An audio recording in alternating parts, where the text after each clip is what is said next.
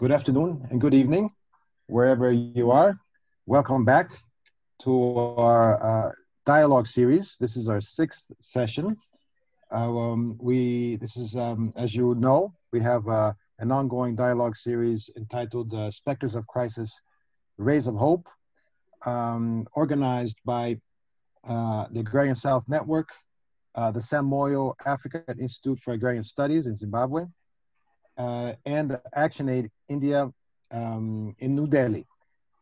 This dialogue series is an attempt to come to terms as best we can with the challenges that have been presented by the COVID pandemic and the ensuing social and economic crises.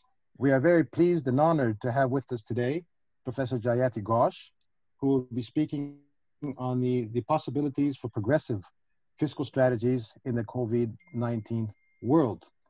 We also have with us, as discussed, Professor Isa Shivji, and I will be presenting both shortly.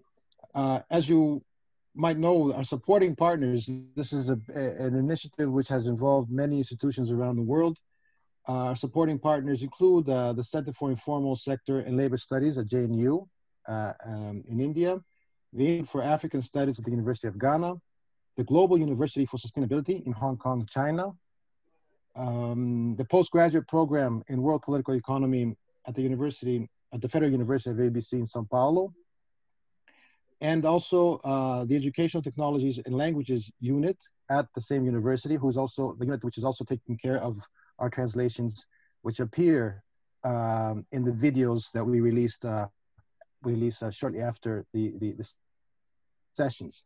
We are translating, including inserting subtitles in Portuguese and Spanish in all our sessions. The dialogue today will be in English, as they have been, but you may send your questions in other languages, and within our abilities, we'll be translating these questions and channeling them to Professor Jayati Ghosh through our team, that is our logistics team that is involved in this. You may send your questions on Zoom and Facebook. You can write them, yeah, and we will forward them. So without further ado, let me present Professor Jayati Ghosh. Jayati Ghosh is a renowned development economist and professor of economics at the Economic Studies and Planning Center at JNU in New Delhi. She's also executive secretary of IDEAS, which is International Development Economics Associates, a network of heterodox economists. She also serves on the board of directors of the International Association for Feminist Economics, and has been working with several international agencies like the ILO over the years, UNCTAD, UNDP, and others. She has published widely in her core areas of research, which include international economics, macroeconomic policy, employment policy, gender issues, development issues generally. Some of her books over the last 10 years, after the crisis, Adjustment, Recovery, and Fragility in East Asia, which was recently republished. This was done with Professor Chandrasekhar in 2009. Interpreting the World to Change It, Essays in Honor of Prabhat Patnaik, again with Professor Chandrasekhar in 2018. The Elgar Handbook of Alternative Theories of Economic Development in 2018 with Professors Reinhardt and Kattel.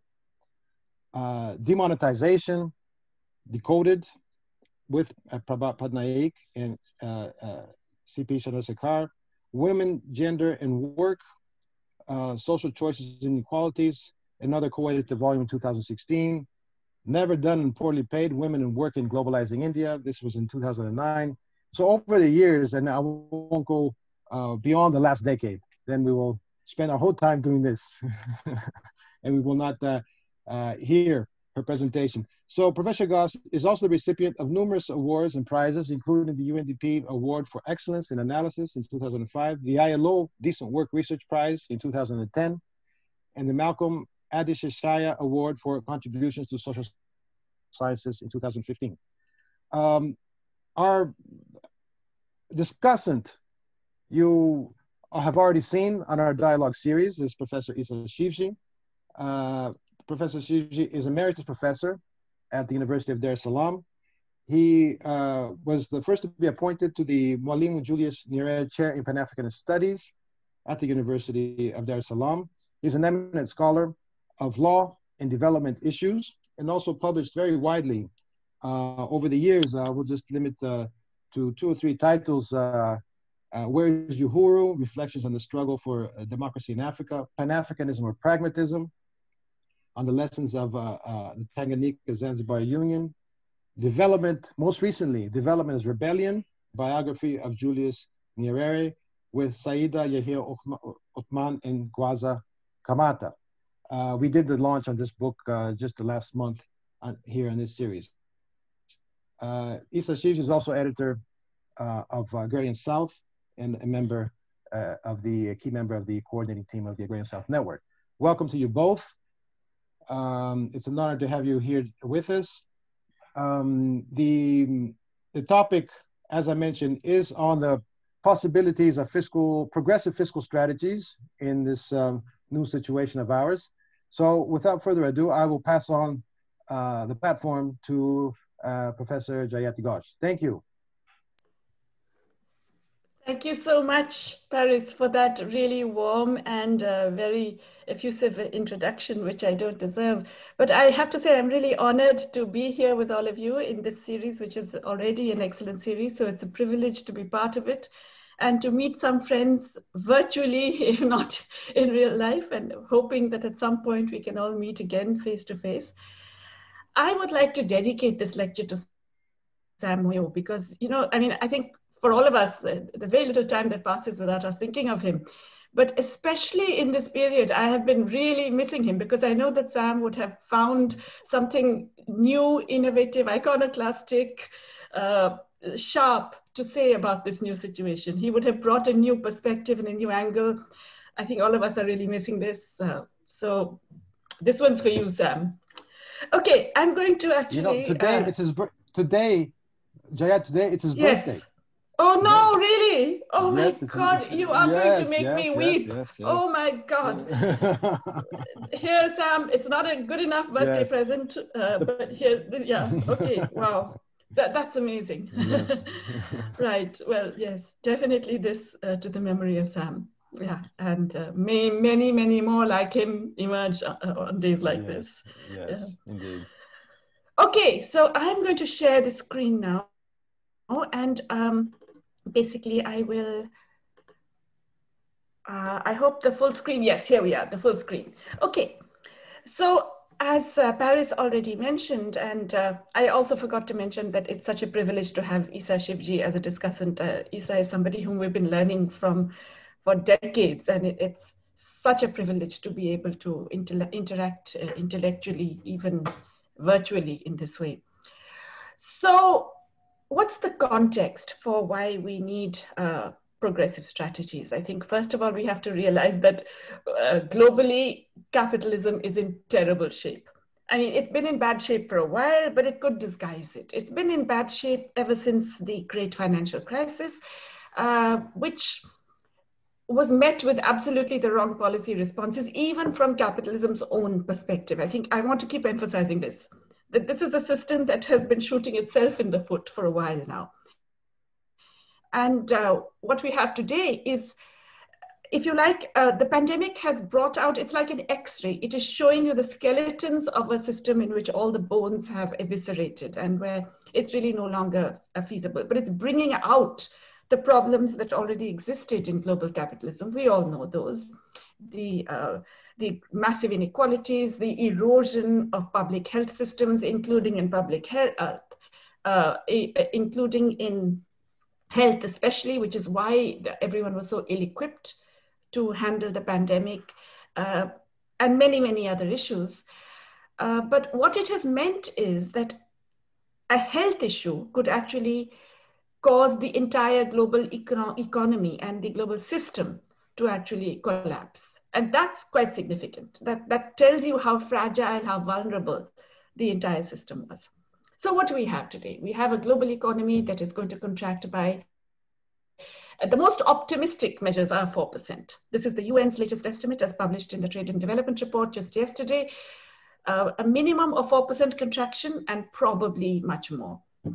Trade will shrink by around 1/5, FDI down to almost half of its level last year. Remittances, which are a lifeblood for many developing countries, will be down by at least 100 billion as well. Now, these are all conservative estimates coming from the UN system. Between 90 and 100 million people will be pushed into extreme poverty. When we talk about extreme poverty, we are talking about those who do not have enough money to buy food sufficient for survival. A minimum of 90 million and probably much more. At least 300 million people facing food insecurity. And we know that many of these are in India, but also in many other developing countries, in Africa, in parts of developing Asia and elsewhere. What's worth noting is that, you know, these are just the estimates of GDP, and GDP is a very inadequate measure. We know that the employment collapse is much worse than the GDP collapse. It's much greater already than GDP collapses in most countries. In the countries where it hasn't fallen as much, it has been artificially sustained by special measures, fiscal and others, just designed to keep people afloat. But the collapse in livelihoods and employments is very, very sharp. Economists are very fond of approaching the alphabet to talk about the nature of the recovery. And of course, many of the more optimistic variety, they always talk about a V-shaped recovery, okay? That it's going to fall because of the illness and pandemic and lockdown, and then it'll come back to where it was. That's completely unrealistic. It's unlikely within countries and globally. There are those who've said, okay, it will be U, that is, we'll have a fairly long depression and then we'll rise up again. There are others who say, no, it'll be uneven. It'll be like a W. We go up and down, and then with the second wave of illnesses as occurring in many countries. Of course, in India, we're still on the first wave, but in many countries, there's a second wave. Then it will be a W. The more pessimistic suggest L, which is that it goes down and it stays down for a while, okay? And that is, of course, possible and likely.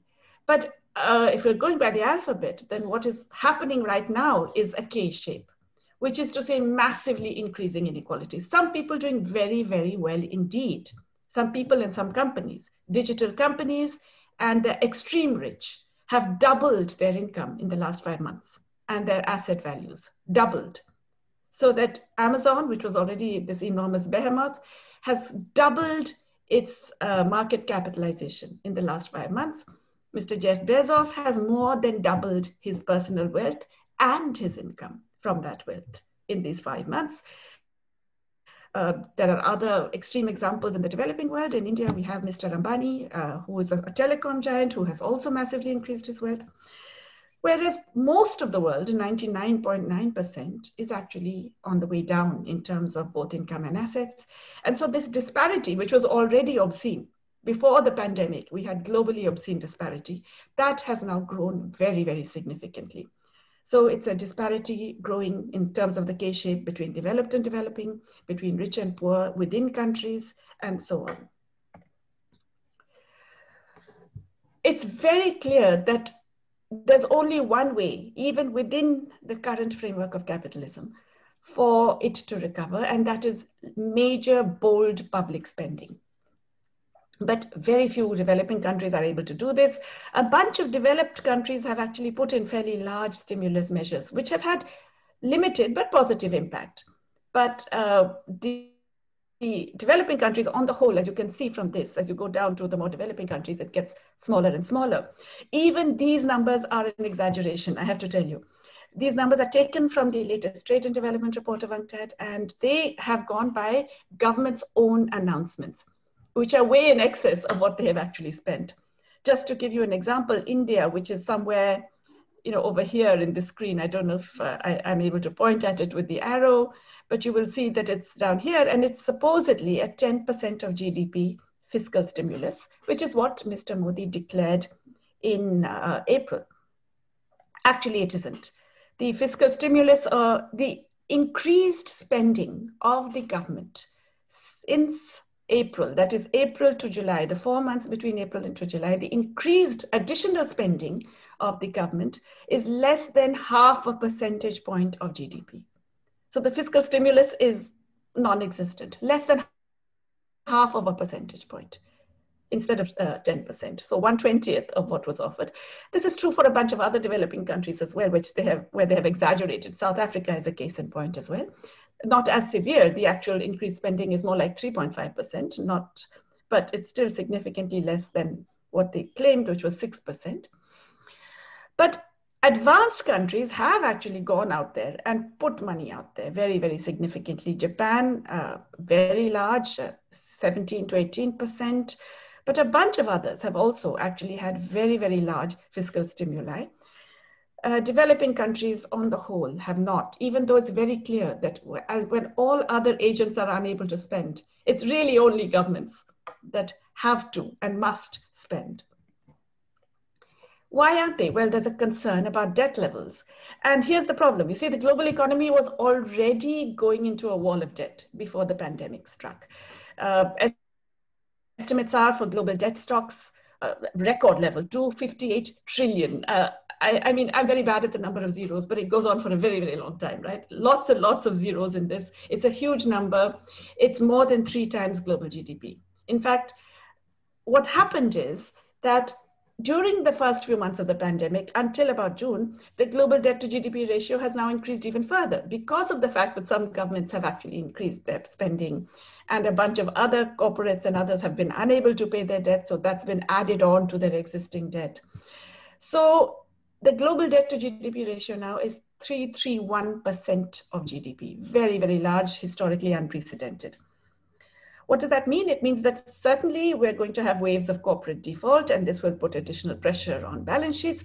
But the overall debt dynamics is not dominated by these private failures. It will be dominated by the governments, by the sovereigns, because of these spillover effects of global financial stability. And it's really that concern which is holding back a bunch of governments, including in the developing South. But the thing is that, it's not debt per se, which is the problem. You can manage debt. The issue is how are you going to manage it and sustain it? You can take on debt. Governments can take on debt if it is spent in ways that will cause economic activity to rise. And that is really the issue. The problem is that currently the policies are wrongly directed. Once again, just as they did after the global financial crisis, they are focusing on regenerating asset bubbles, short-term managing of investor expectations, boosting asset prices. What does that do? It gives you a speculative bubble, and that gives you the mirage of recovery. Instead of looking at increasing aggregate demand and therefore generating a vigorous recovery of productive investment and employment, you're basically trying to create the illusion of recovery by creating, stock market bubbles and then saying, well, now investor sentiments are up and therefore they will invest and so on. And in addition, what are they doing? They're using monetary easing, which was already incredibly loose, and even looser credit policies to try and revive economies. Again, these do not work if demand does not recover. Okay, so the critical thing is to revive demand. Unfortunately, governments are fearing that they are taking on too much debt, and that is holding back public spending, even when it's most needed. But right now, you can actually manage sustained fiscal expansions. You can manage them, certainly in developed countries, because the interest rates are low, zero, sometimes even negative, and in some larger developing economies. And you can do this without an inflationary impact and in a way that becomes self-financing if you generate more growth. I'll come back to that point. But obviously, this spending has to be oriented to productive investment. And ideally, in new green technologies, the pandemic should not allow us to forget the bigger existential threat to humanity, which is already there in the form of climate change and which many regions across the world are already facing, and the significance of universal good quality public services, which will necessarily require more spending. Now, the point is that this fear of debt, you can see the difference here between developed and developing. The yellow bars are the fiscal, and the average fiscal spending in the developed world is much, much more than in the developing world. Remember that in the developing countries, this is a very overinflated figure. In fact, the actual fiscal spending has been much lower, certainly for the countries for which we have the more recent data. But it's been dominated also, even in the developed countries, by all these loans and loan guarantees and credit subsidies or extension of credit, which, as I said, doesn't work in a situation where aggregate demand is low and where that's not enough to generate bullish investor expectations. If we do not do something, then there's a real fear of a lost decade. And this is not just me. It's not just some crazy economist from JNU who's saying this. This is the United Nations has said, warned exactly this. As I mentioned in the latest Trade and Development Report, there is a very strong point being made that if fiscal austerity becomes the default mindset, you're going to have another lost decade globally and especially in developing countries. And we all know what lost decades do. They disproportionately hurt the poor. They disproportionately attack the social and economic rights of ordinary people. Now, what's happening? In many developing countries, there's an urgent need to improve health spending, so they're trying to improve health spending. The trouble is that then they say, oh, but we don't have the money, so let's cut down on other things. So first, they don't spend enough on health, and then they try and cut down on other forms of spending so as to ensure that, they don't have a large fiscal deficit and they don't have more debt. Why? Because as the economies collapse with these lockdowns, with the disease itself and so on, tax revenues fall. And in addition, you have a collapse in export earnings, you have pending debt payments. So many developing countries are worried about the balance of payments as well. And so they are holding back. They're not spending as much as they must if the economies have to recover. Even economies without these constraints, like India, the governments are they're self-imposing austerity in the midst of a pandemic. I told you already how the Indian government has spent less than 0.5 percentage point of GDP in the months between April and July on additional spending, because a little bit of increase in health spending has been countered by declining spending on a bunch of other areas. Even though in India, we don't have a very large debt to GDP ratio, we don't have an external constraint at the moment. In fact, because the economy's collapsed so much, India has a current account surplus. Nonetheless, the government is imposing austerity. Now, what does this do? This actually generates a really vicious cycle of low employment generation, aggregate wage stagnation, economic activity slows down, and that means less tax revenues, and that means more pressure on government budgets. I want to again come back to the point, which is being underplayed, I think, in a lot of the discussion of a looming food and hunger crisis. In many countries like India, it's already evident, and it's a collapse of purchasing power to buy food. It is not aggregate supply of food. India has got surplus food at the moment. It's just not being distributed to the hungry. But in a bunch of other countries, there are also supply concerns in addition to the distribution concerns. So clearly we need lots more spending, and that spending has to be broad-based. Immediately, we have to put money in the hands of those who will spend it. So focus on the poor, focus on wage employment schemes, focus on income transfers to the poor, not just for welfare and equity, but also as compensation for denying them livelihoods during a lockdown. And also for macroeconomic reasons, for the fact that you have to revive demand, as I have said. Employment revival is absolutely crucial. And so I think most governments, especially in the developing South, must focus on public employment schemes and special packages for micro, small, and medium enterprises, which are the biggest employers globally. I have alluded to the food crisis that is linked to an agriculture crisis. And everywhere there is a sense that agriculture is somehow less affected because you can do it with social distancing. You don't have to worry about things that happen in cities and so on. That's not true. There's serious agricultural crisis in many parts of the world, certainly in South Asia, but also in large parts of Africa and Latin America. And that has to do with the other concomitant crisis that we're facing of climate change. We know that there have been various pest attacks like locust attacks, which are linked to climate change. We know that there is desertification and there's declining soil quality and reduced water access in many parts of the world, again, related to the climate threat. All of which are urgently require public policy attention. So it's not true that agriculture is somehow saved. It is very much affected, but it's not being sufficiently addressed. I have talked about climate change affecting agriculture, but climate threats are wider and greater and deeper. There are too many of us, cities are on coastlines that are under threat of inundation. Too many of our populated areas are under threat of extreme weather events like floods and earthquakes. And all of these we know are going to happen more and more. And so we need to have much more spending for mitigation, but certainly even more spending currently on adaptation, because this is already happening to us. The pandemic has exposed what should have been obvious a long time ago, the critical need for spending in care, which is not just important for a decently functioning society or to enable social reproduction, but it's now evident that you cannot have a resilient economy unless you're spending adequately on care, because your economy will collapse whenever there is, in fact, some public health crisis. So I think we have to see care work both as a necessity and an opportunity. I mean, as I mentioned, it's exposed the critical need for care. But it's also the case that, the care sector is one of those which has a huge future potential, because it is not one of those that is so adversely affected by new technologies. There's this whole fear that, technological change is a tsunami that is going to take away job opportunities, especially in routine manufacturing and routine services, a lot of desk-based work and so on.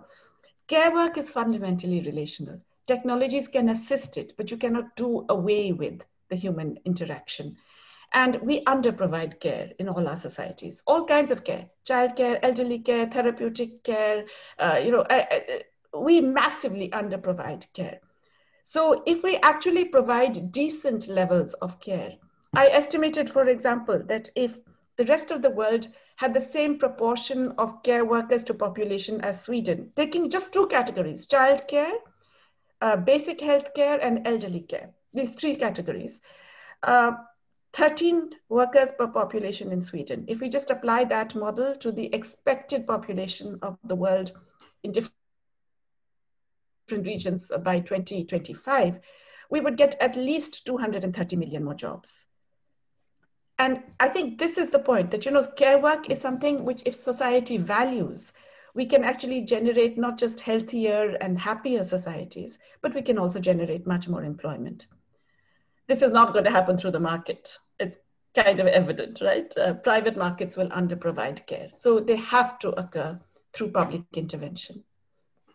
So we have to recognize the importance of care work, invest in it and in skills and training for care, make sure health workers and all care workers are trained, that they have good wages, that they're not seen as the bottom of the bottom, and they're not treated as volunteers who don't even have to be paid the legal minimum wage. We have to make sure they have social protection and physical protection now, right now. Especially we recognize the importance of providing physical protection to care workers who are battling a pandemic. The technologies are enablers. They should not be controllers. They should not be used to monitor, survey care workers so much as to assist them. But what does that mean? It means that you have to think of care as public purpose at multiple levels.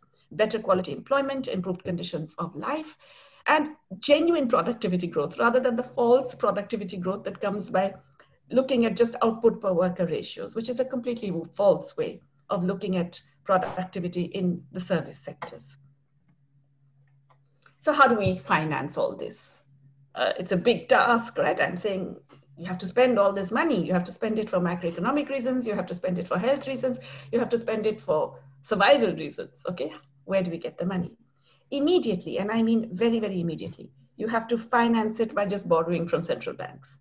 You cannot hold back saying, I have got this much money coming into my account and I will spend only this much money. That's the household level. That is not the government level. States are not constrained by what money is coming into their tax coffers. They have never been. At no point in time is state spending today in period T determined by inflows in period T or even T-1, okay?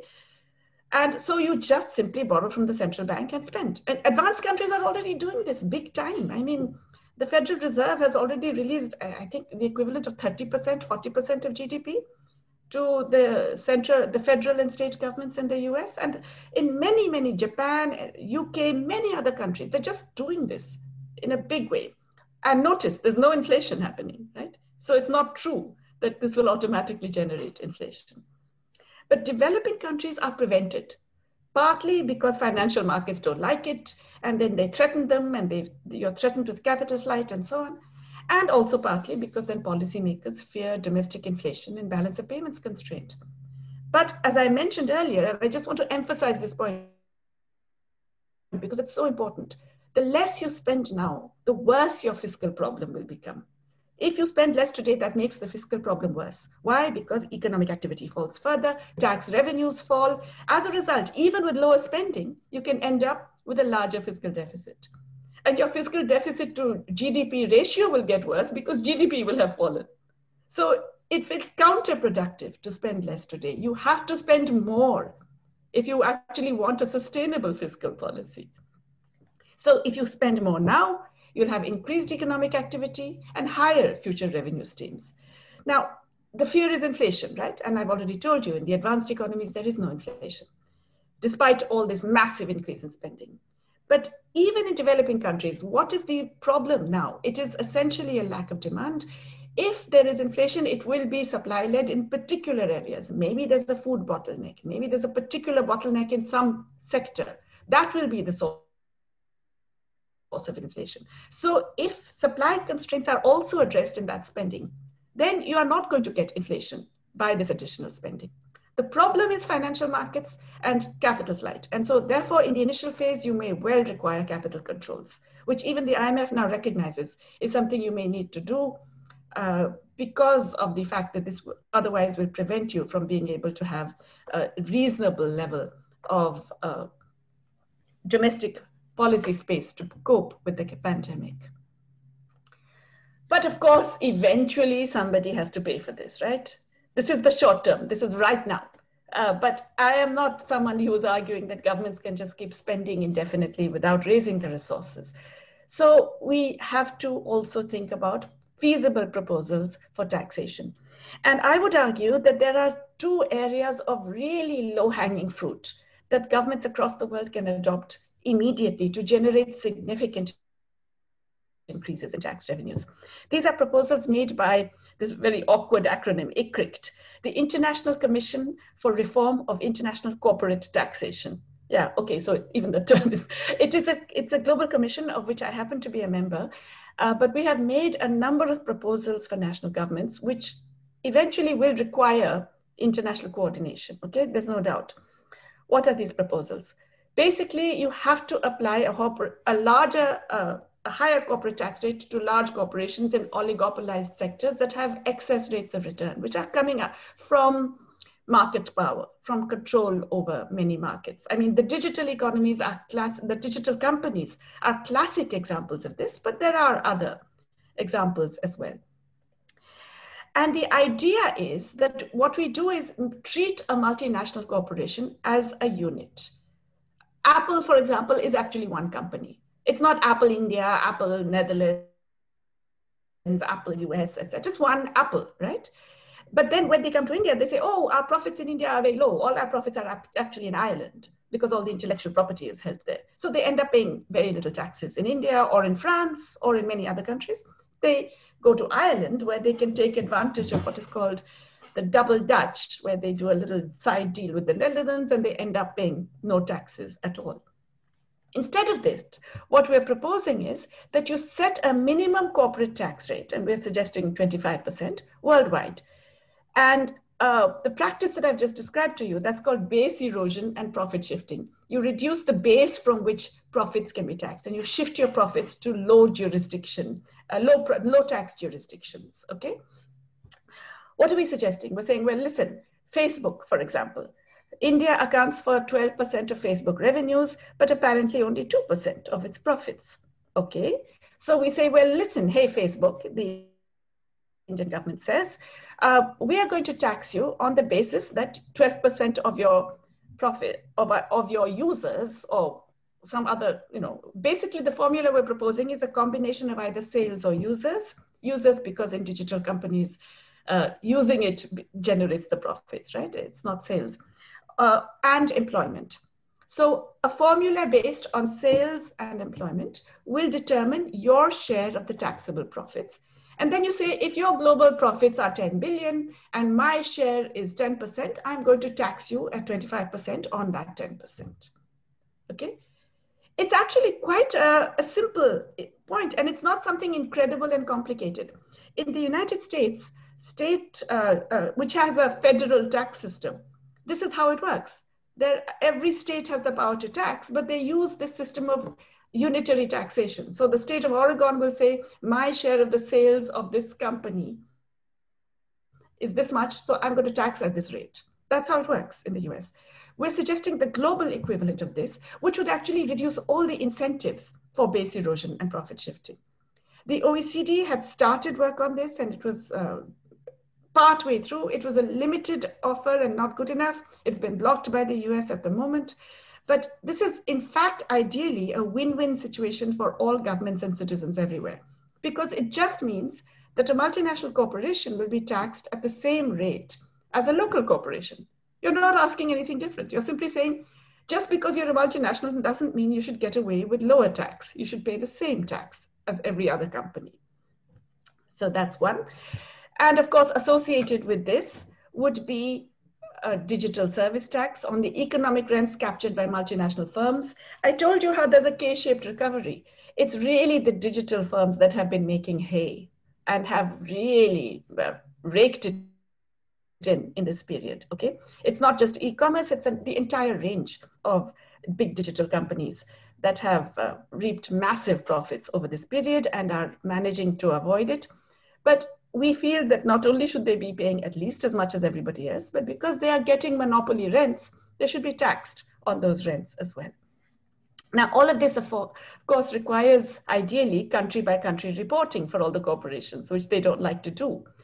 But the pandemic is a good time to demand that if you're going to get state support, you have to give country by country reporting. Otherwise, we don't give you any of the bailouts that all these companies are currently benefiting from.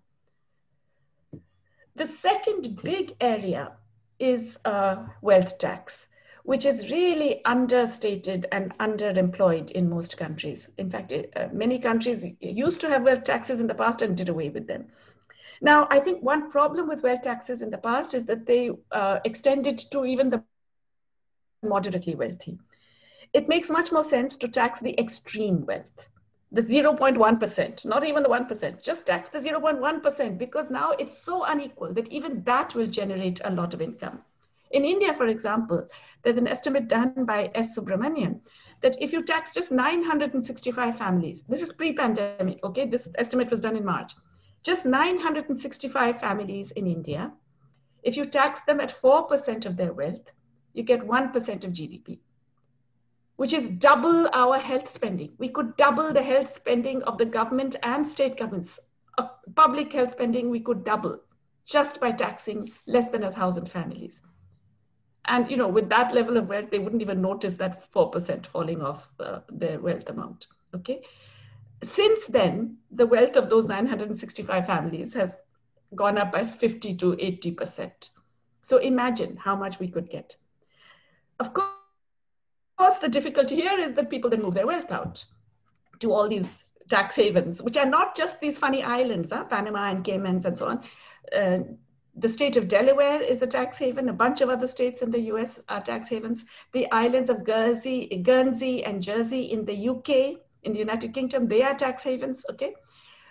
If you publish the data on offshore wealth, then you can actually have, everybody can adopt effective progressive wealth taxes.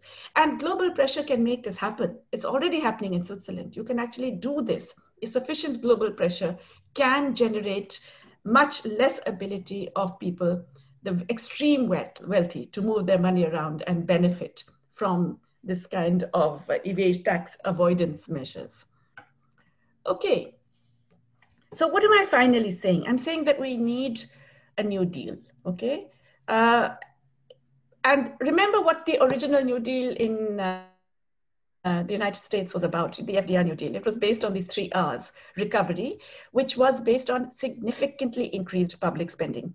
The federal budget doubled in 3 years, entirely doubled in 3 years. That's the kind of spending that happened in the New Deal, okay? So big increases in public expenditure as part of a recovery process. And of course, how you spend that money matters. I've already talked about the ways. Regulation. We forget that the New Deal was not just about more spending. It was also about regulating markets, regulating labor markets, ensuring minimum wages, allowing trade unions and associations, regulating capital markets, not allowing major financial flows in and out, and so on, regulating banking behavior, regulating environmental conditions. A lot of regulation came with the New Deal. And of course, redistribution, a very major element. Huge allocations to more deprived areas and regions and people, okay? So the New Deal has to be based on these 3 R's, but also, you know, there's a lot of talk about a Green New Deal, but it has to be multicolored, I feel. It has to be green, of course, okay, the environment, but also blue, because we forget water. The really important role played by water and water pollution, water shortages, you know, all of these issues. So we have to recognize, respect, and preserve the environment, including water, address climate challenges, and that means also changing patterns of production and consumption accordingly. So using regulation to change those patterns of production and consumption. It has to be purple. Why purple? Because purple has been seen increasingly as the color of care, okay?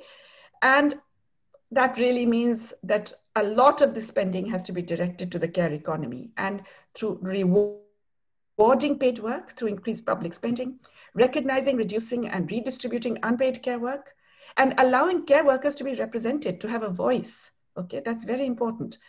And these are also major elements of gender equality, as everybody knows.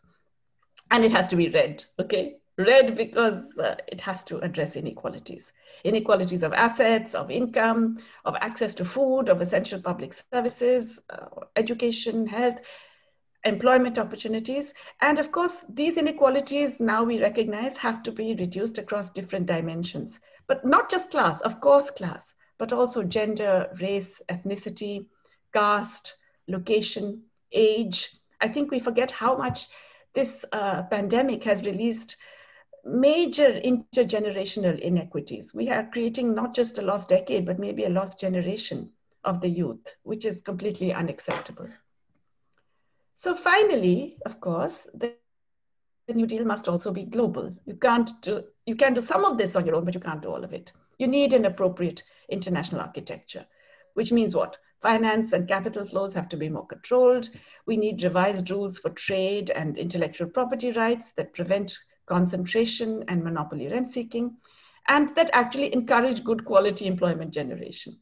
I don't know how many of you have ever read the Uruguay Round Agreement of the GATT, the one that let loose the WTO and all of those other agreements. That says that the purpose of this agreement is to reduce concentration, to encourage good quality employment generation, believe it or not. Okay, so let's hold them to their word on this. Tax cooperation, I've already talked about. Debt relief, I mean, you know, the current measures are completely inadequate, and all you're doing is generating the conditions for a completely unpayable debt 6 months to a year down the line. So we really need much more substantive debt relief. We should immediately ensure a big issuance of special drawing rights. These are the liquidity created by the IMF by at least 1 trillion. People have said that 1 trillion is not going to be enough, but let's begin with 1 trillion. In fact, even the IMF had asked for 500 billion more SDR allocation. Amazingly, it was rejected by the United States and India. The United States rejection is not amazing. It's expected because the United States controls the dollars and wants everybody to rely only on dollars. And it would like everyone to rely on US Fed dollar swaps. So it's not surprising that the United States rejected it. The surprise is that India rejected the IMF proposal as well. For what reason, it's still not made clear. But talk about shooting yourself in the foot. for some bizarre notion of getting at your neighbors or something. It's an extraordinary rejection, but we hope that even that can be overcome. There's a strong case, and this is something that the UN UNCTAD has also asked for, is a Marshall Plan for health recovery, financed through development assistance, international tax reform, and multilateral financing. In other words, we need a Marshall Plan for revival, but particularly it has to be a health recovery. This must ensure, for example, a universally available free vaccine when those are finally done, dramatic improvements in health infrastructure in the countries where it is inadequate, and significant measures to put in place greater health resilience among the people, okay? We know that the financial system is broken globally, and a lot of that is based on the fact that the credit rating agencies also suck. So we need an international public credit rating agency, which will be much more viable and trustable and not subject to the same kinds of conflict of interest that many of the private ones are, all of the private ones are, and a global debt authority to ensure that developing countries don't get trapped into these debt agreements that are deeply, deeply problematic for them. We need a peace clause in the WTO to enable countries to have the policy space to actually deal with the pandemic in ways that they find appropriate and to enable employment generation. And we need a standstill on all ISDS, investor-state dispute settlement. Even now, as we speak, countries that are undertaking special measures are facing lawsuits, are facing action because of investor-state dispute settlement under various bilateral or plurilateral agreements. We must have a standstill on all of those to enable countries to actually recover from this particular situation. Now, all of these are actually not as revolutionary and crazy as they sound. These are now things that are essential even for capitalism to survive. Because let's face it, capitalism is not going to survive this particular thing, because maybe humanity won't survive either. But what I'm saying is that these are not even asking for a fundamental rehaul of the system. These are all reforming the existing system. Obviously, I don't believe that only reform is the way to go, but it's a beginning. And we cannot move to a newer, better system if we don't first deal with the major, major flaws and cracks in this one. So these are proposals that are actually feasible if political will can be found. Now, that's a big ask. We know that political will is in the opposite direction at the moment. But I firmly do believe that humanity steps back from the brink. And right now, we're very close to the brink. Okay, thanks for listening for all this time. And I think I'm done. We can go on to questions. Yes. Dear Jayati, thank you so much for this illuminating, brilliant picture that you have drawn. It's broad and goes into depth at the same time on a number of issues. I have so many questions, and but I will refrain as I will at the end also pose one or another, but I will just quickly pass on the platform to Isa, who will also have a few words for maybe 10-15 minutes, and then we will open it to questions and answers. There are already questions coming in, and we are putting it all together, and we will pose them as they in the following section of this session. So Isa, please. Okay, can you hear me? Yes. Yes. Okay. Well, thank you very much, Jayati. After that splendid lecture, I don't know what I expected to say. It was a great lecture, and as usual, I find myself always agreeing with most of the things that Jayati says. The only useful thing I can do perhaps is sum up in my own words Jayati's alternative proposals as a kind of summing up of alternative proposal. And I think she talks about product investment for various reasons she has given. And I see product investment as resolving into two major areas, social reproduction and material production. As hitherto, the traditional economics consider social reproduction as not productive investment. But as the important point that Jayati is making, I think we need to underscore time and again, and history is proving us right, that social investment, social reproduction is productive investment. I think the economy of South Korea showed us that. Okay? And social reproduction is a fairly broad category. And it includes, as Jayat has pointed out, an important sector of healthcare. And healthcare in a very inclusive fashion. Mother, child, elderly, and so on. And I think the importance of healthcare is now brought to us by this pandemic. Absolutely central to our existence. Okay?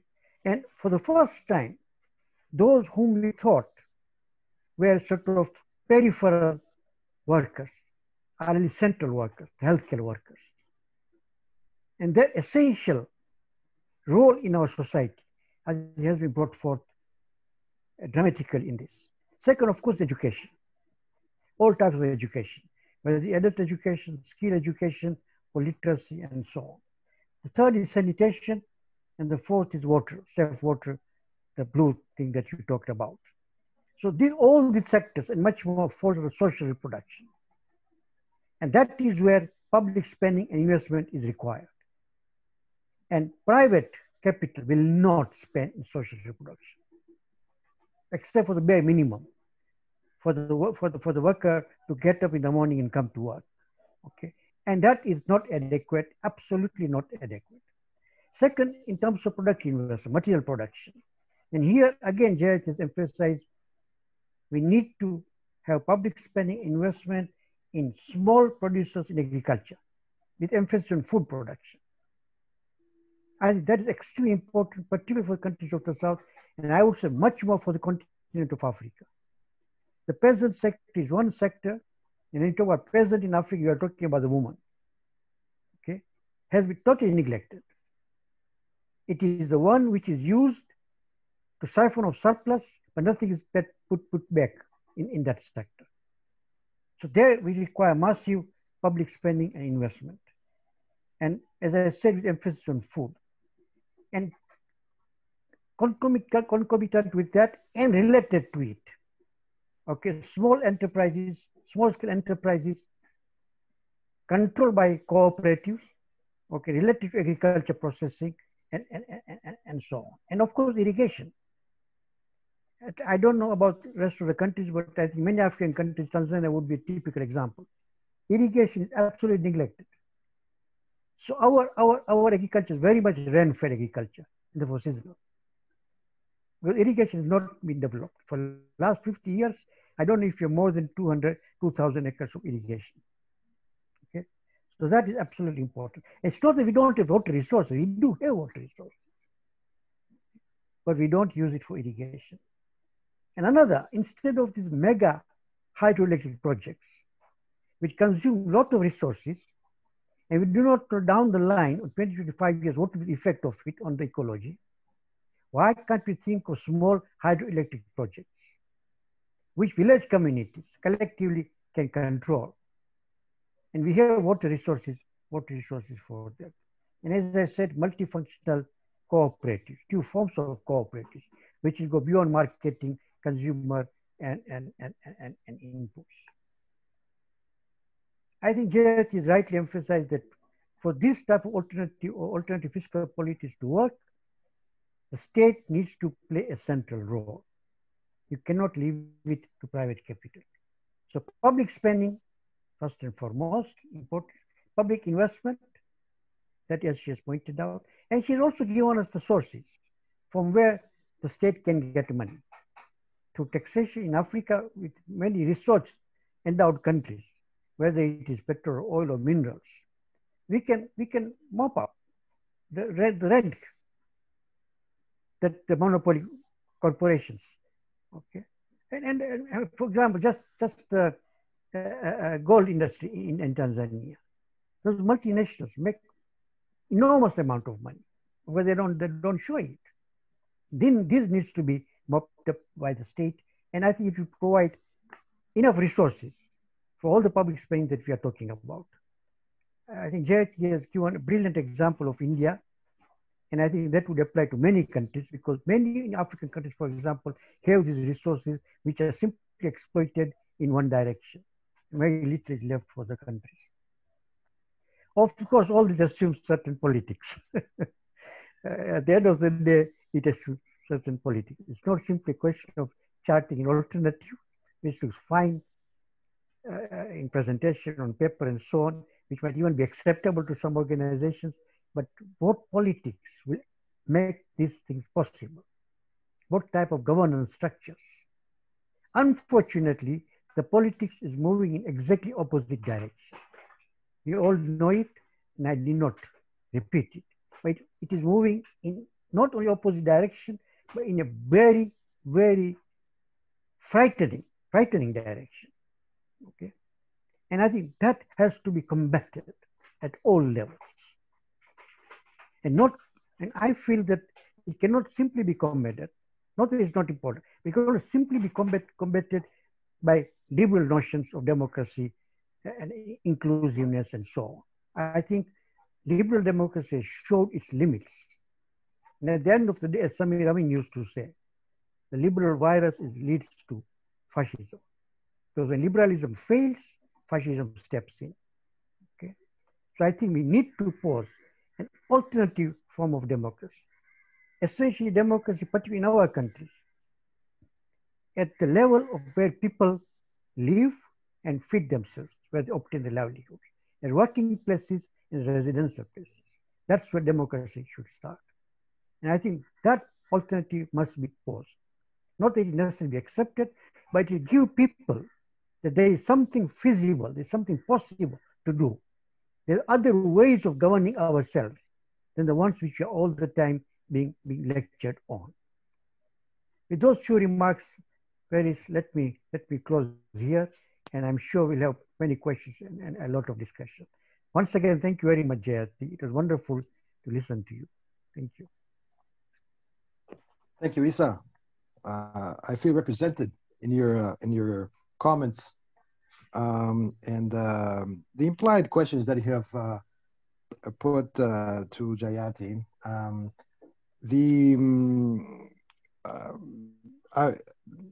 I think at this point, maybe we should go back to Jayati before opening up to questions and answers from our audience. Jayati, is there anything in particular you would like to respond to Isa at this point? Not really, because I think he's raised this very, very profound issue of the politics, to which, unfortunately, I don't really have an answer. But I noticed that Jomo is among the participants, and I would love to hear what he has to say. So if it's possible, it would be great to get Jomo on. Yeah. Oh, yes, Jomo has joined us, and he will, there have been some questions that have come in. So before I call on Jomo, let me put some questions that have already come in. And as I said, I do have also a few comments and questions which I will put more towards the end. So as expected, some of the questions are on India. Yeah. So perhaps we can just start with that. There is a question about, well, the question of politics and economics. There's tremendous politics to economics. So, okay. And the specific issue there on India is the recent farmers' policy, which is going exactly in the opposite direction of the one which you are suggesting. Yeah. So that's one. If you can just comment on this recent farmers' policy. There is also a question on India about policy making on the basis of weak data or data which is questionable. We have a comment from Shambhu Gatak who says the physical surveys would be less possible today because of the pandemic. So that is already, we have to rely on tele-surveys, according to our colleague. The government is not eager to disclose or collect important data. Yeah. And due to the Anti-Citizenship Amendment Act, and the state repression, there's people's trust on data collecting agencies declined. Yeah, so that is put here as an issue to be taken into account. Another question is, well, I think you have more or less addressed it, but maybe you can just focus on some of the implications. For India, the four biggest indicators of measuring GDP, being consumption, investment, government expenditure, and exports, all four indicators are falling. Yeah. So what could be done? I think generally you have actually answered this through the New Deal and the various other aspects of the care economy that you have addressed, but maybe we wish to return to that. There's also a question about special drawing rights. Yeah. In fighting COVID-19. Could you elaborate on that, on how to expand special drawing rights? And related to that, governments are already reluctant to increase taxes. And if we put this all together, then how the green, purple, and red reform could be implemented. I mean, the question of politics we're going back to that. There's actually real constraints which you have already pointed out.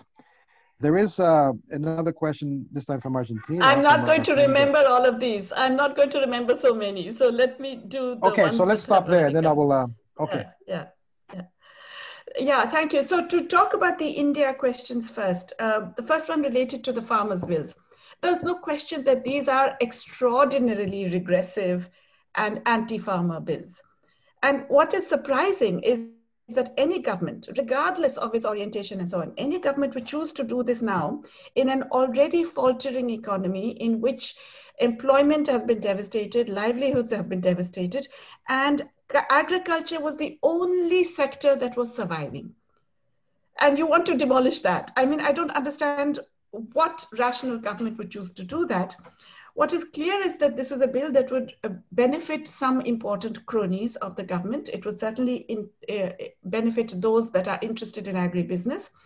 And we know that the companies led by Mr. Ambani and Mr. Adani are both interested in getting into agribusiness in a much larger way. They already have a foothold, but they want to expand much more significantly. And so this would definitely benefit them. And to some extent, it may also benefit global multinationals seeking to enter India, to the detriment of farmers, because it's a bill in which, for example, it will now be more expensive to take your produce to a government-regulated market. You will have to pay a tax there, which you will not have to pay if you sell to anybody else. It's unbelievable that you can actually put a law like this. I mean, there are many, many aspects of these laws that deserve discussion, but it's crazy that what is presented as greater freedom and choice and etc. for farmers is actually a means of pushing them into the hands of corporate agriculture and corporate marketing of food and crops in a way that will ultimately be extremely detrimental. Because we know how they operate. They offer you a sweetener deal in the beginning, and then in a couple of years when you're caught and you've wiped out the opposition, then the monopsonistic stuff begins and farmers are squeezed, even as consumers are squeezed at the other end. But this is writing it into, I mean, you don't even need a sweetener deal, because now you will have to pay a tax if you take it to a government regulated market yard, but you won't have to pay the tax if you sell directly to a company. So it's extraordinary, and there's no reason that it has to be opposed. And I don't believe, I mean, okay, maybe I'm being hopeful because the politics in India is so depressing now that one doesn't know. I don't believe that any government could get away with this beyond a point. It may pass the law, it has passed the law already yesterday, but I don't think that it will be possible to sustain. There will be just too much opposition, I hope. The second issue is about data. Yes, this is a government that has been very against any objective systems of data collection. It's one of the many tragedies has been the destruction of the data system. India had one of the best systems of data collection in the developing world. We actually devised methods of calculating national income in largely informal economies, of working out how to capture employment when you have lots of informal work and disparate kinds of work and so on. So it's really sad that this is a government that has sought to not just suppress or manipulate, but actually to destroy the systems of data collection, to the point where now you ask any question and they say we don't have the data for it. What has happened to small industries? We don't have the data. What has happened to employment? We don't have the data. What has happened to women, violence against women? We don't have the data. What has happened to the extent of deaths, the abnormal deaths over this period? We don't have the data. We have no data for anything, which lets the government off, because then you cannot obviously monitor its progress. But it's shooting yourself in the foot, because if your instinct goes beyond remaining in power to actually governing at some point, you will need data yourself. No government can actually govern without some data, which is believable. And if you are suppressing all of that, and you are suppressing or manipulating in a way that will just, improve your public relations, and your perception management dominates over anything else you do, then you will not be able to govern at all. And I think that's what we're seeing at the moment. All you'll be able to do is lock people up and so on. Yes, the other thing that has happened is that people's trust has been eroded because of the misuse or abuse of whatever data has been collected. And the Citizenship Amendment Act is a classic example. People are now so worried about whether they will be classified as citizens that they will be unwilling to answer any questions. And that means that, for example, the Census of India, which was supposed to start work from January 2021, will find it very hard to get people to answer detailed questions about themselves, because they will not trust a government agency, and they will worry that this will actually force them into being declared non-citizen for any kind of reason. So there are all kinds of concerns about this. The other question was about SDRs. So let me just quickly explain to those who are not very familiar with this. The special drawing right is an instrument created by the IMF way back in 1951. It's a form of liquidity, but it's not money that you and I can use. It's not like, dollars or pounds or rupees that we can hand around to each other. These are accounts held by member countries in the IMF, and they can draw on those to pay for their balance of payments purposes. Okay, so it's an account. Now, what does an SDR new allocation mean? There have been about 3 or 4 only in the entire period of the IMF. And the latest one was after the global crisis. I think it was in 2010. And it was a relatively small one. It was about less than, I forget the exact number, maybe 467 billion or something. Even less, 267 billion. Okay, but the point is that it's costless. The IMF simply creates this liquidity, and then every country gets whatever is their quota in the IMF. That quota is something that was determined earlier based on shares of global trade and so on, way back. So it's a little outdated, but nonetheless, it's a distribution. Now, if you issue, let's say, 1 trillion more SDRs, then every country will get more SDRs in its account according to its quota. So it's like a present every country is getting. Developing countries have smaller quotas, so they will get less. Okay, most of it will go to the developed countries, but hey, most of them don't need it. It'll just sit there. Developing countries, some of them, it will make a very, very big difference to their external reserves. Iran, for example, it will be some 30 times their current reserves, okay, which is why the US, one of the reasons the US opposed it. But it will actually provide them a cushion.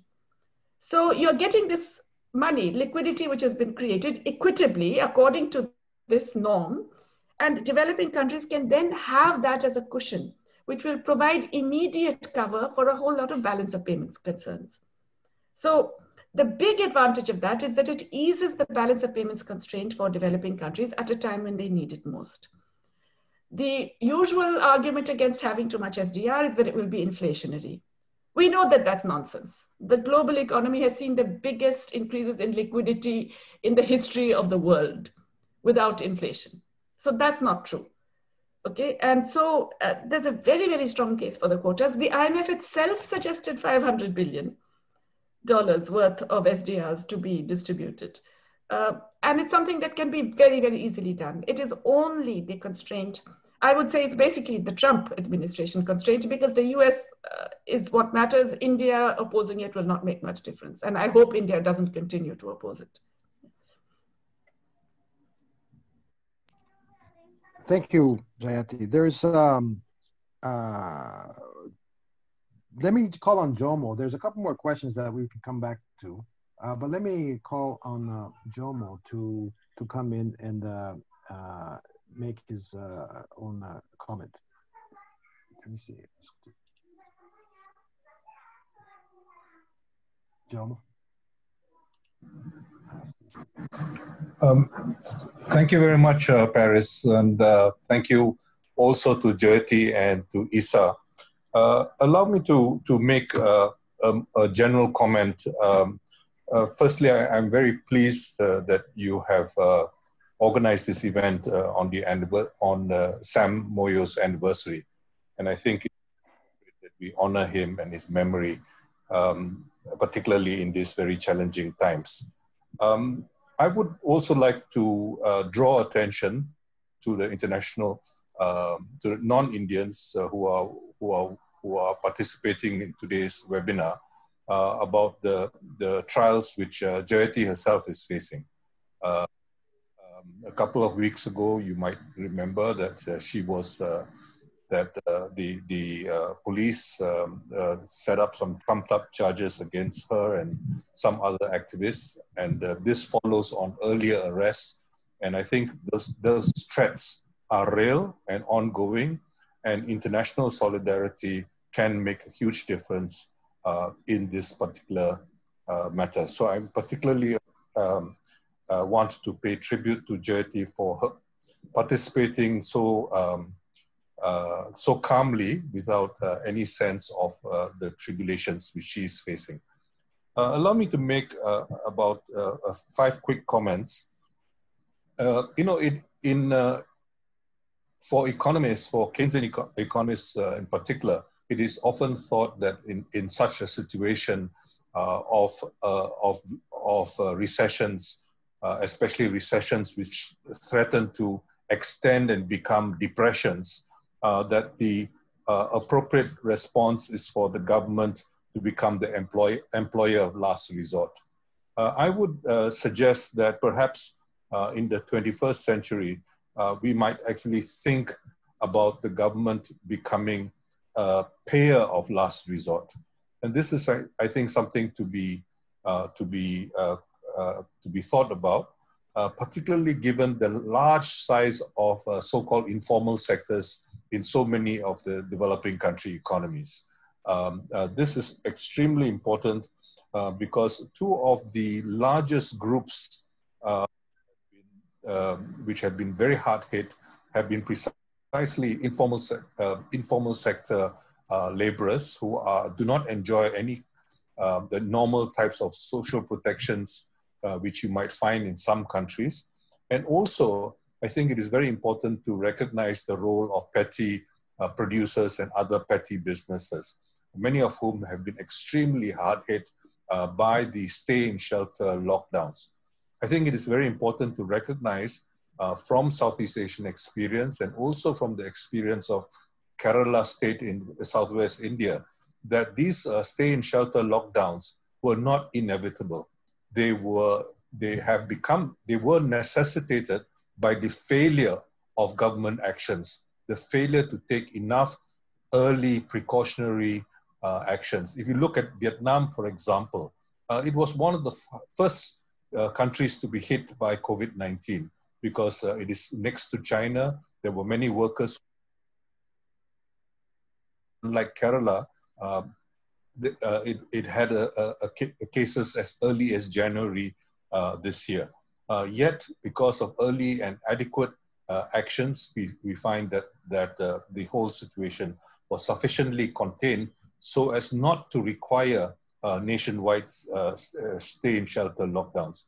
Of course, Paris, as you know very well, in Brazil, there have been a very weird kind of challenge because of people like Bolsonaro and Trump, insisting that there is a choice between economy and life, and so on and so forth. This, of course, is a false choice, but it's very important that we change this discourse. In this very exceptional situation, although I've had more concerns about things like universal basic income and about cash transfers, I do think that this is a situation, an extraordinary situation, where cash transfers will be extremely important, particularly to the poor, the most vulnerable who have been adversely affected, in order to ensure there's sufficient liquidity, to ensure that there is sufficient effective demand, particularly by the poorer sectors of society. Moving on very quickly, I think another important battle, which, because most of the participants are not involved in macroeconomics, I think it's very important to insist in all our different societies on changing the discourse. There's often a view that, you have to tax first and then you can spend. If you don't tax, then you have to, In fact, the reality of the world for decades, in fact, is actually spend and tax. So it's very important to challenge finance ministries and central banks in terms of the kind of discourse which they tend. Now, in this connection, the one area where I felt, we cannot really count. I mean, I very much support many of the things Jayati had to say about tax, about what is desirable. But the urgent situation right now is not to be obsessed with the debt overhang which already exists, but rather to get these economies moving. And the most effective ways of getting the economy moving is to redistribute, particularly to the most vulnerable and to the most needy. Another issue which is particularly appropriate, given that one of the organizers of today's event is Agrarian South, is that COVID-19 and the disruptions, the supply disruptions associated with COVID-19 have opened up a new opportunity in the sense that, at the end of the 20th century, particularly from the 1980s, the old discussions of food security changed. And the mainstream said you don't really need to produce your own food as long as you earned enough by producing cash crops and so on and so forth, and then you could import your food requirements. Now, because of the vulnerability of so many economies, we find that there is a much greater openness on this. And it's rather disappointing, particularly for those from Africa, that the UN is organizing a major conference on food systems, which is being organized from New York, not from Rome, where the major international food agencies are. And the convener is the chief executive of AGRA, the Agrarian African Green Revolution. Now, the reason I object very much is because she has taken the view that the way to go forward is to produce more and more carbohydrates, and that nutrition is not a major problem. Part of the reason why we have a lot of increasing problems with malnutrition in Africa is that the move away from subsistence, where you had much more balanced diets. True, people were poor, but the diets were much more balanced when you were doing much more subsistence production. And now you have a situation where perhaps there is much more carbohydrates available and so on. But we find, of course, that the whole set of micronutrient deficiencies have set in. So I think it's very important for Agrarian South and others to take this opportunity reopen the whole discussion of malnutrition, particularly the problems of malnutrition in poorer countries, and to recognize that these are very, very serious problems. Now, the two other points I'd like to make, again, I'd like to very much support Jayati's points about care work. There is, of course, a great deal of concern that stay-in-shelter lockdowns have disrupted children's education. And for those who depend on going to school for food, for breakfast programs or lunch programs, or whatever, this has been a huge hit. Even for an upper middle income country such as Malaysia, we have seen very, very clear effects. And the transformation of eating patterns with increasing urbanization and so on and so forth have brought about a whole host of new problems. So we really need to get to try to change these discussions, to change the discussion on food security, and to insist that it's not carbohydrates first and then balanced diets later. The question of malnutrition should be seen in conjunction with food security. The other issue, of course, is health. And this is particularly a time when healthcare financing needs to be pushed for. Precisely because of COVID-19, there is a greater sensitivity and public awareness and public support for greater healthcare financing. And we should be struggling in our different societies to ensure that you have universal healthcare, and that the governments do much more in terms of providing. And these are two areas of care work, but there are many others, of course, which Jayati alluded to, which need to be attended to. The last point I would like to make is with regards to the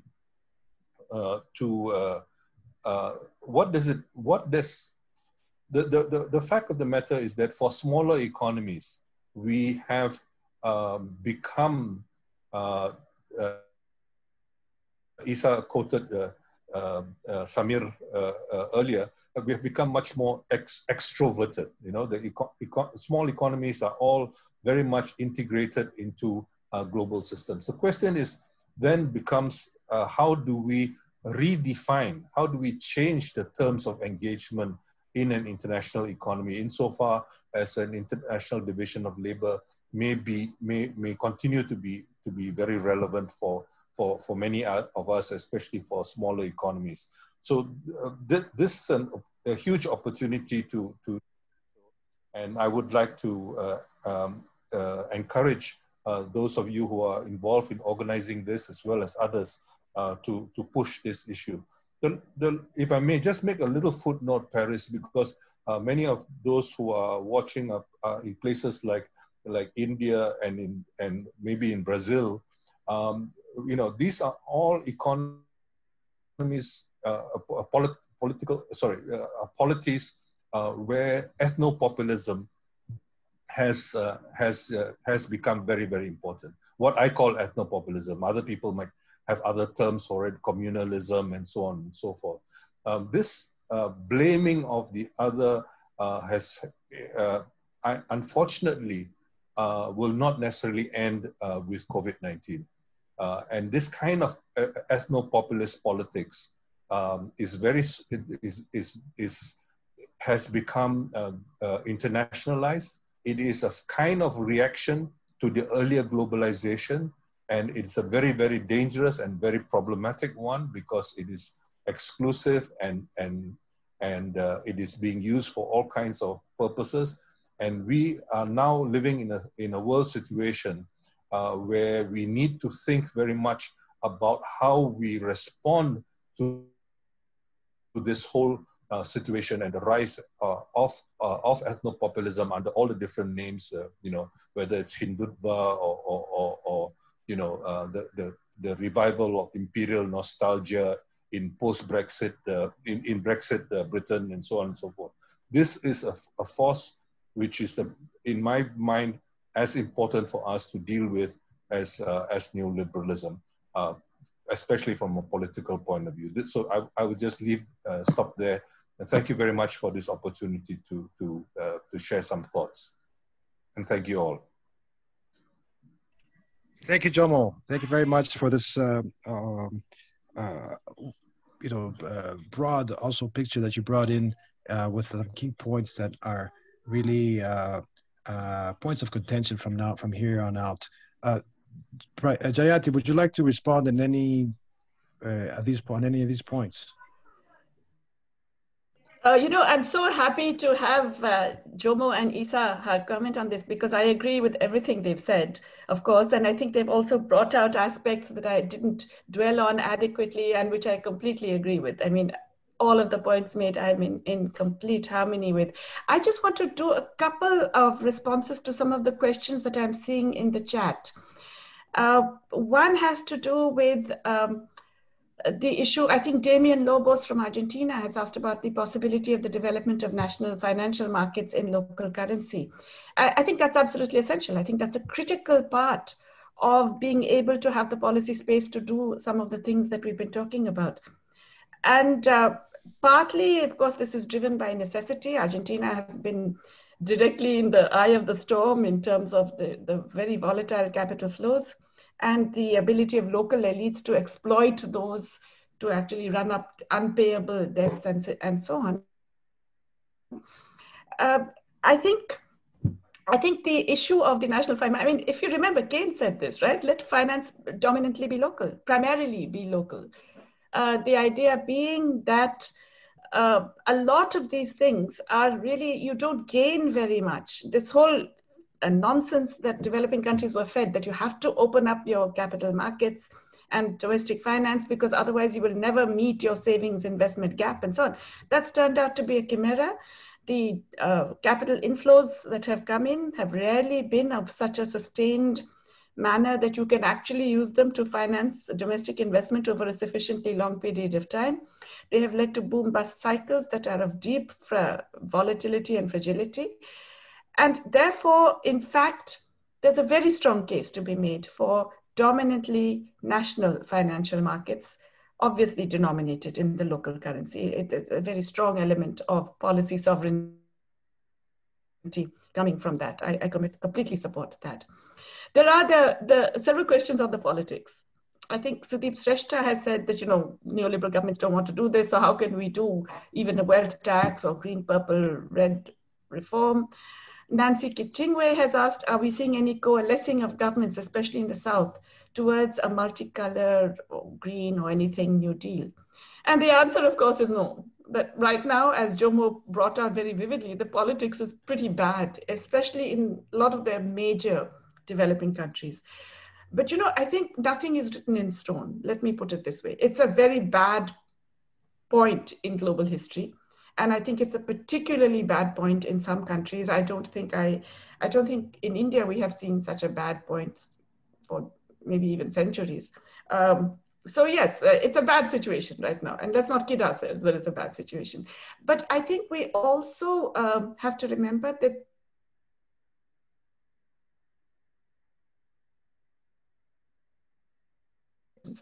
what seems impossible, unbelievable, and so on, are all things that have occurred because of particular balances of power and particular political economy configurations that are constantly evolving.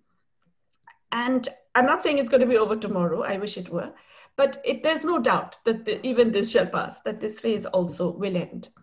Now, when it ends, we have to be there with ideas, or some people have to be there with ideas that can capture people's imagination.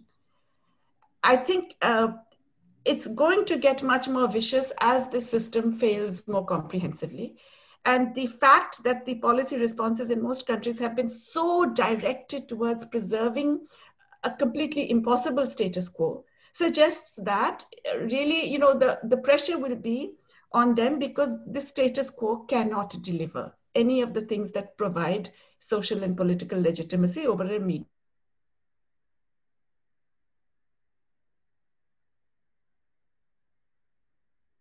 Ensuring control in all of the ways that we have seen, and in many other possibly even worse ways. So it's going to be a tough battle, but it is not a battle that can ultimately be won by that side simply because these are unfeasible systems.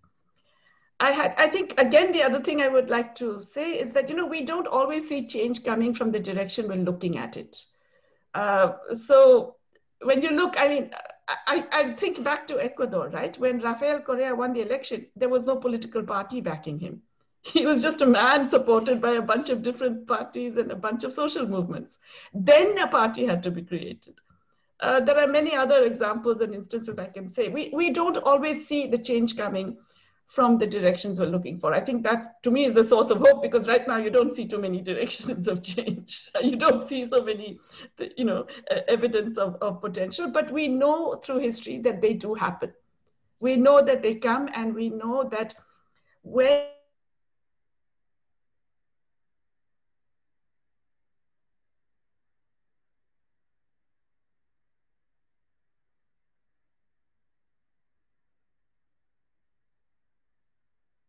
but in many parts of the world, that eventually there is change. And I think all of us who want a progressive alternative have to recognize that we have to keep that flame burning for the period when there is real progressive change. We can't simply say, oh, well, you know, all is lost and it's all forgotten and there's no point, let's just go home and die quietly. No, because in fact, those ideas then become the seeds for some genuine progressive change. And I think, therefore, talking about a multicolored global New Deal is not, it's not just shooting in the dark. I mean, it's dark outside for sure. Right now, it's dark, but it is not impossibly and irretrievably over. And therefore, you know, putting those ideas out there, creating a sense in the popular imagination that these are ways to actually get to a more desirable society. I think those are still important and essential.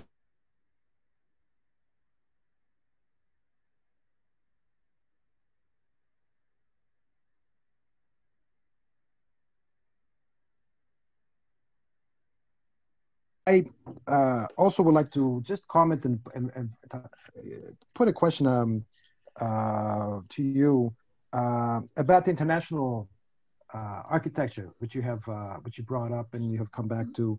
There is, it seems that we are indeed, even before the pandemic, we have been for a long time at the end of a policy cycle, yeah, whereby interest rate policy in particular was seen as a great regulator of economies. Even before the pandemic, as you mentioned, a dozen countries or so had interest rates which were negative. And we're talking about the big countries, in fact. We're not talking about small ones, even though some small ones or medium-sized countries had already entered that kind of logic. The question, therefore, and in fact, as you mentioned, despite low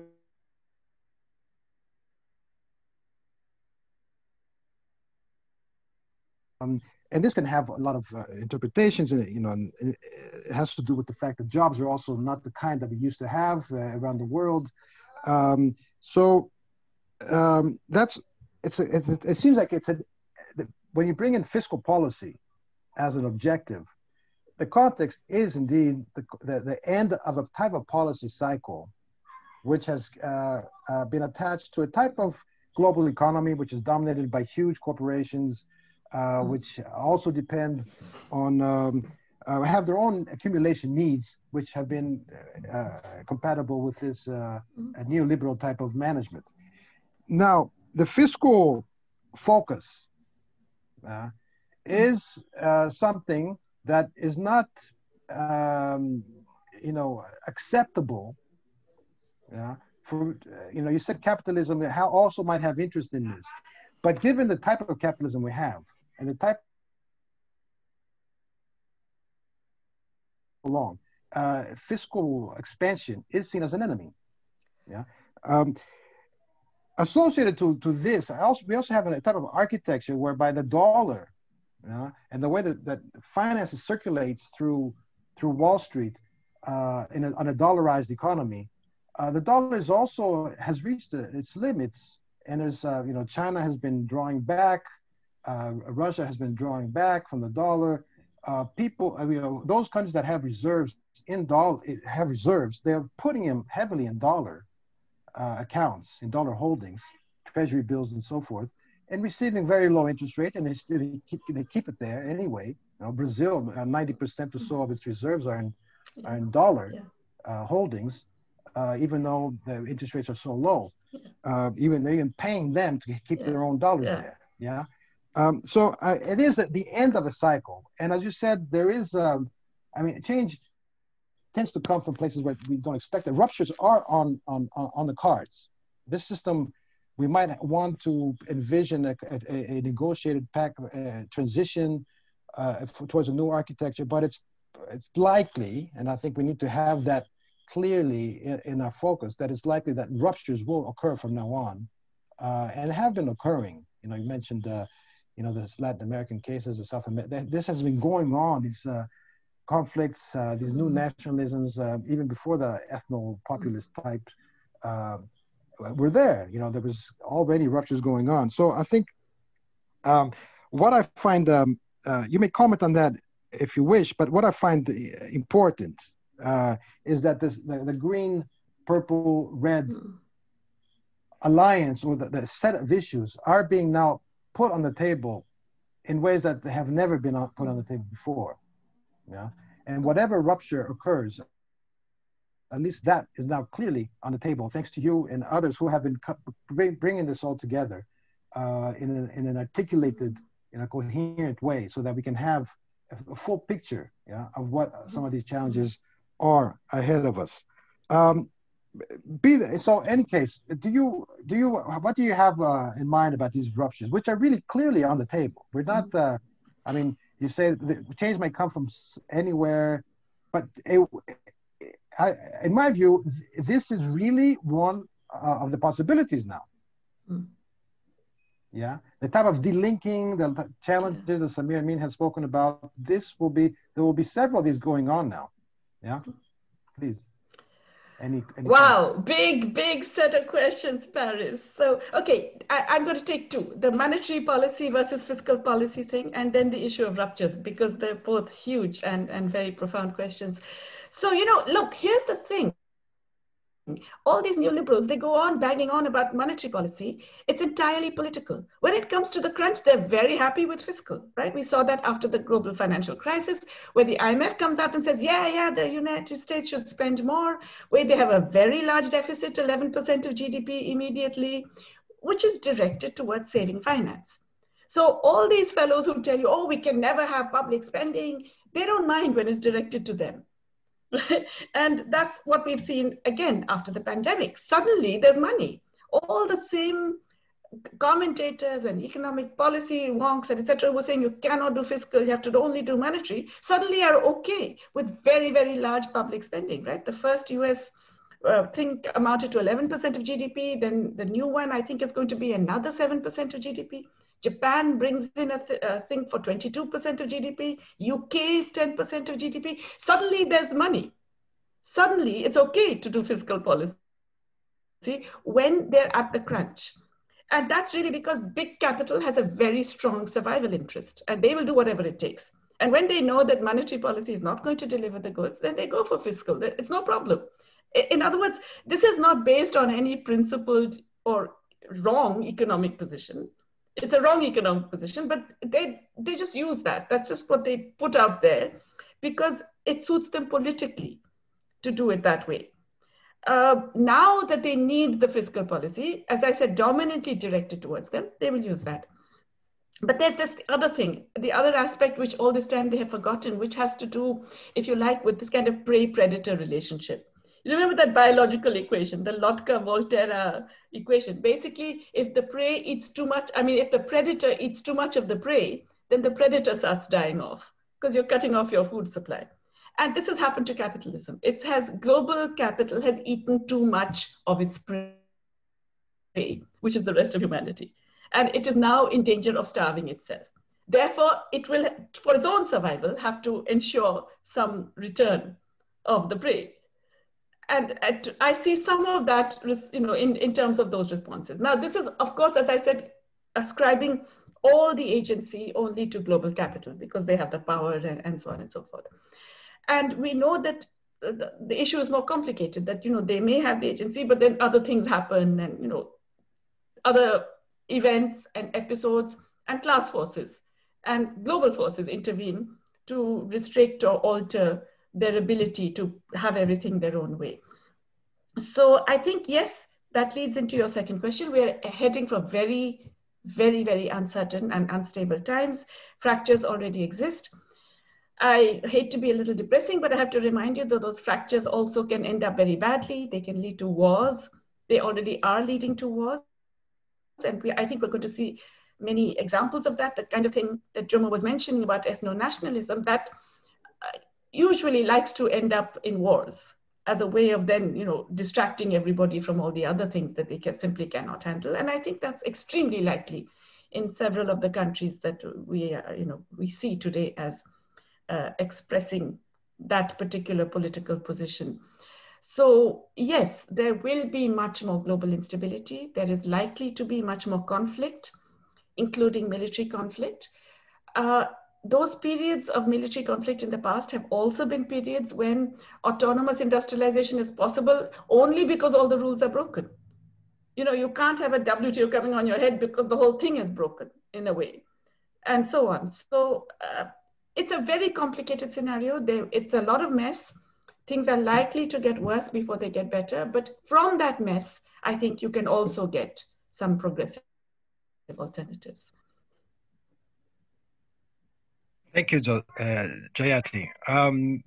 We seem to be reaching the end of our questions. I think you've answered mine brilliantly. I think we are on the same page as far as that is concerned. Thank you.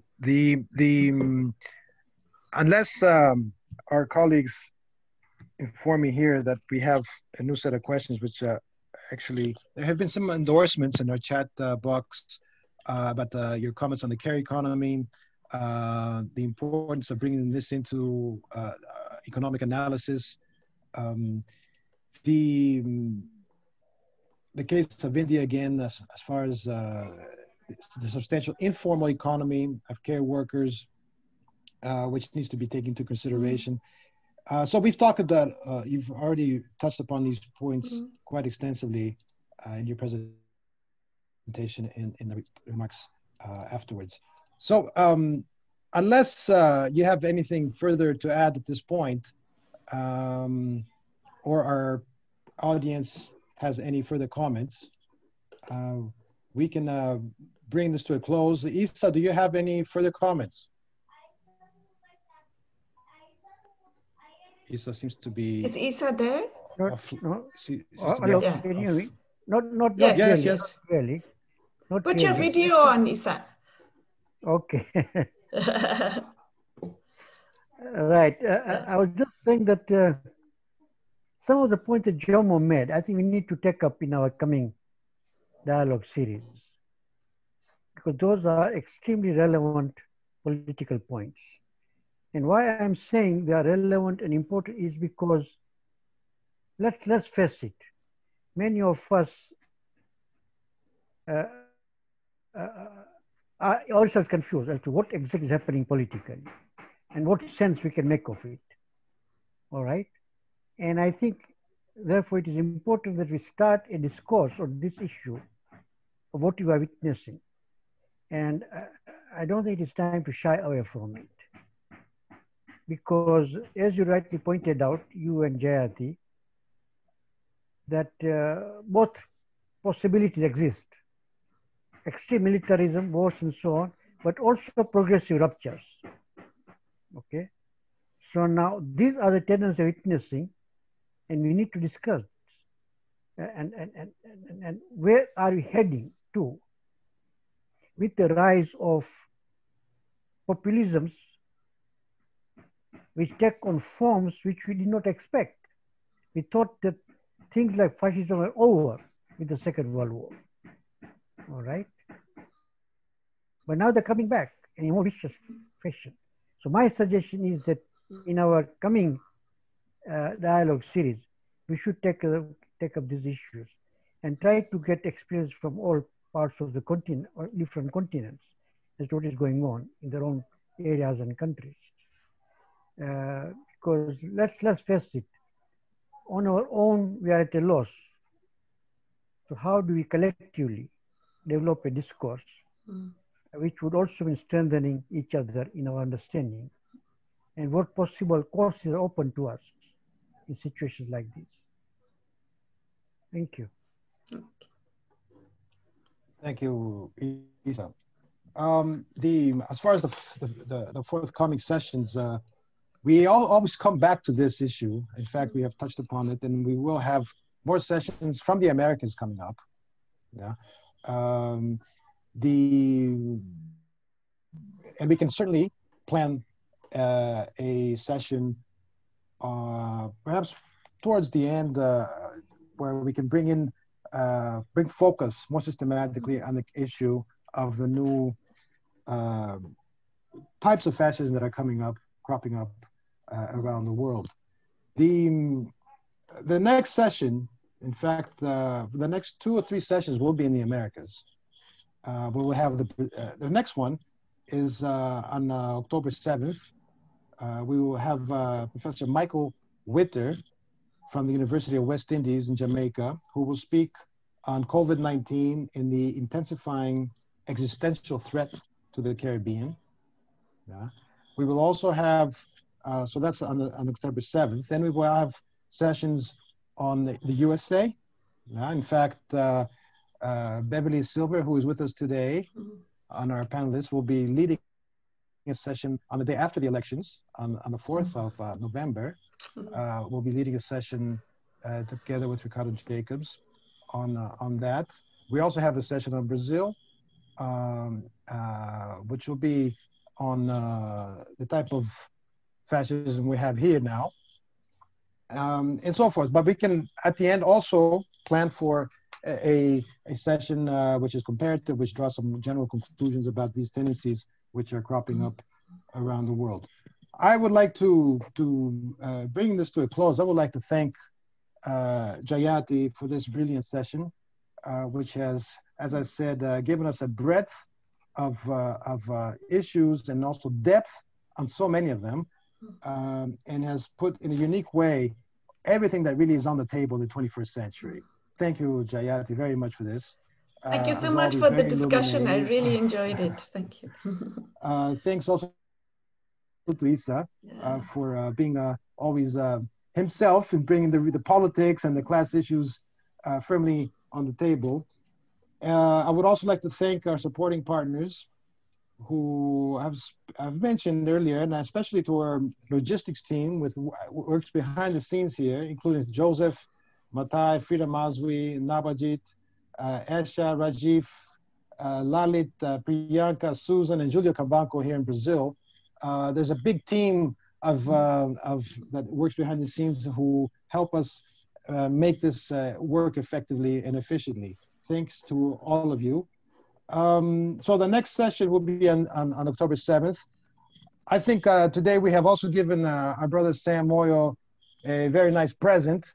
I'm sure he's very appreciative of this type of session that we have. Happy birthday to our brother Sam, who is looking at us from above and taking care of us.